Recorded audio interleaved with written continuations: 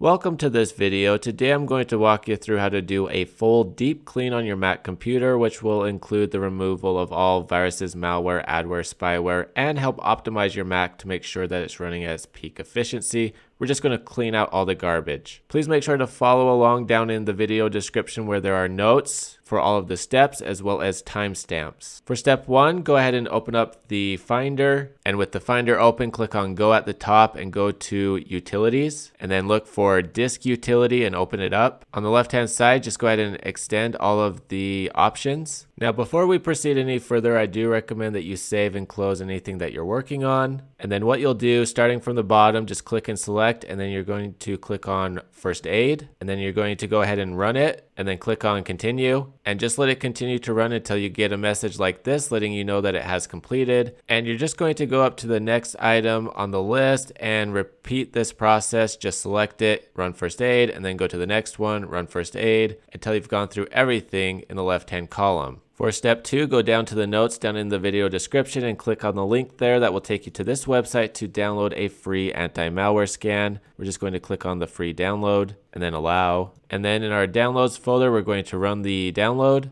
and then click continue to install. And then click on get started, go with personal, click on maybe later. And then with Malwarebytes open, go to the top left corner, click on check for updates. And then you can click on close, click on the little gear icon. And then underneath general, make sure that PUPs are set to quarantine, and then close this, hit scan, and just let it run until it's fully completed. If it finds any results, it will list them and give you the option to quarantine and remove them. For step 3, go back to the notes down in the video description, and underneath step 3, click on the link which will take you to this website for a free antivirus scan. Go ahead and click on the free download, allow, and then back in our downloads folder, we're going to run the installer. Go ahead and install, click allow, and then continue. If this pops up, go ahead and click on Open Settings, and then underneath Privacy and Security, you'll need to scroll down a little bit, but right here, you'll just want to click on Allow, type in your computer password, and then click on Close, move to Trash, and then Continue. On this one, click on Open, and then Allow. When you get here, just click on Avast Security in the top left and check for updates. And then once it's confirmed up to date, click on Virus Scans, and then run a deep scan. Again, let this run until it's fully completed. If it finds any results, it will list them and give you the option to quarantine and remove. For step 4, we need to make sure there are no malicious profiles installed or set up. So to do this, come up to the top left corner, click on the Apple icon, and then click on System Settings. In the top left, search for Profiles, and then just click on Profiles. And if there's anything here you do not recognize, you need to select it and hit the minus to remove it. For step 5, we're going to clean out our web browsers, and we're going to start with Google Chrome. And so with Chrome open, go to the top right corner, open the menu, and go down to Help, and then click on About Google Chrome. This will confirm you're up to date with the most recent security and optimization updates. And then click on the menu again in the top right, and then go down to Extensions, and then click on Manage Extensions. Extensions are fun and convenient, but they are terrible for privacy and security, a common way for malware to get onto the computer, and so I strongly recommend you remove as many extensions as possible. I would remove all of them if you can. To remove an extension, click on Remove, and then Remove. And then if there is an extension you cannot part ways with, like a password manager, at least disable it while it's not in use. Go back to the menu in the top right, go down to Settings, and then in the search at the top, search for Home. And then right here, Show Home button. Just make sure this is toggled on and double check the URL to make sure that it is correct and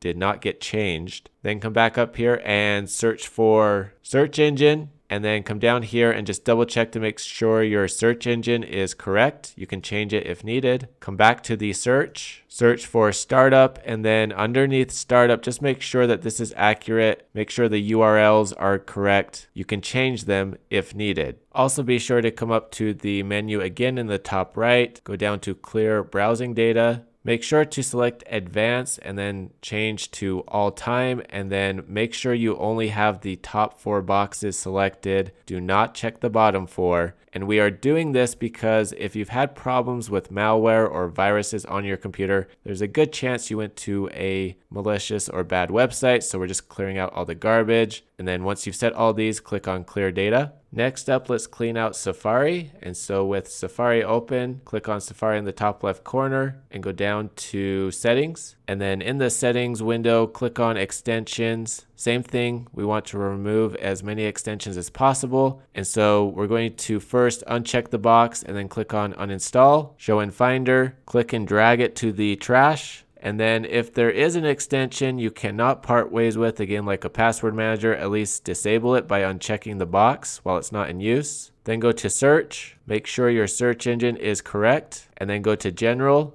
Double check these top 4 options to make sure they are accurate, and also just double check the URL to make sure it's something you recognize and was not changed. And then if you close this window, go up to History at the top, click on Clear History, select All, and then Clear. Last browser is Firefox. With Firefox open, click on Firefox in the top left and click on About. This will confirm you are up to date. If needed, go ahead and hit Restart. Next, click on the menu in the top right and go down to Add-ons. Make sure you have extensions selected on the left-hand side, and then again, we're going to remove as many extensions as possible by clicking the menu and then selecting Remove, and then Remove, and then to at least disable, just toggle the switch, and then click the menu in the top right, go to Settings, click on Search, make sure your search engine is correct. And then next you'll want to click on Home and just double check your home page to make sure the URL did not get changed. And then last, click on the menu in the top right, go to History, and then select Clear Recent History. Make sure it's set to everything, only check the top 5 boxes, and then click on Clear Now. Step 6, we need to make sure the Mac is up to date with the most recent security updates. And to do this, click on the Apple icon in the top left, click on System Settings, search for Update in the search box, and then click on Software Update, and it will just verify that you are up to date. And to verify that your applications are also up to date, click on the Apple icon in the top left, and then click on App Store. And then right here on the left hand side, click on Updates. If there's any updates available, it will list them here. For step 7, we're going to make sure there's nothing running in the background that doesn't need to be. So to check this, click on the Apple icon in the top left and click on System Settings. In the left-hand search, type in login and then select login items. And then right here, just get this list down to 0. There's no reason for anything to be running on startup, and so just select and then hit the minus to remove. We'll do it again. And then down here is a list of all the applications running in the background. You can toggle the switch to disable it so it no longer does that. For step 8, we're going to remove all the garbage files, and to do this, come back to the top left corner, click on the Apple icon and click on System Settings. Search for Storage Settings and then click on Storage Settings. And here it will give you a breakdown of everything that's being stored on your computer, and when this gets past about 80-85% full, the computer does start to slow down, and so you do want to keep this clean or as clean as possible. Down here there are some recommendations. You can move things over to iCloud, you can optimize your storage, you can empty trash automatically. But the things you're going to want to pay attention to are down here. Now, in step 9, we will address applications, so let's skip that one for now. But documents, you'll want to click on this little I, and then make sure you have large files selected, and you can sort by the largest files, select, and then delete them if they're no longer needed. I would also recommend selecting File Browser and going through each one of the folders over here on the left-hand side, and same thing, just delete out as much as possible. Also make sure to clean out your downloads. And then if you're dealing with a lot of system data or other data that's taking up a lot of space up here, I would recommend opening up the Finder. And then with the Finder open, click on Go up at the top, go to Computer, select Macintosh HD, and then right here, Library and Systems. You can extend these folders to